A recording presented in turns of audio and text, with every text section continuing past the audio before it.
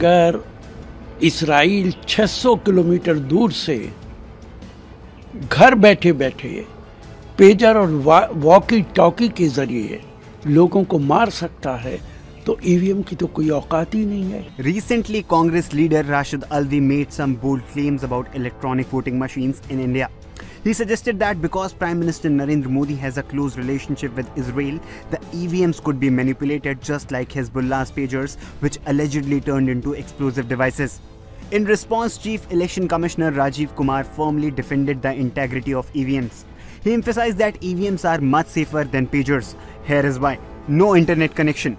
Unlike pagers, which are connected devices, EVMs operate independently and are not linked to the internet. This makes them less vulnerable to hacking. Robust security features.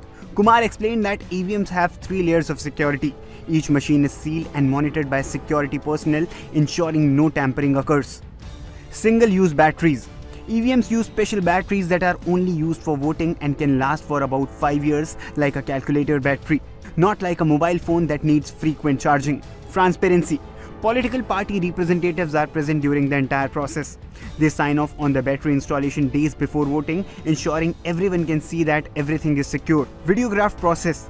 The entire voting process is recorded on video to maintain transparency and accountability. Despite these assurances, Alvi has called for a return to paper ballots instead of EVMs. He believes that the BJP government and the Election Commission could manipulate the results. He pointed out recent events in Lebanon where communication devices linked to Hezbollah exploded, suggesting that similar vulnerabilities could exist in EVMs.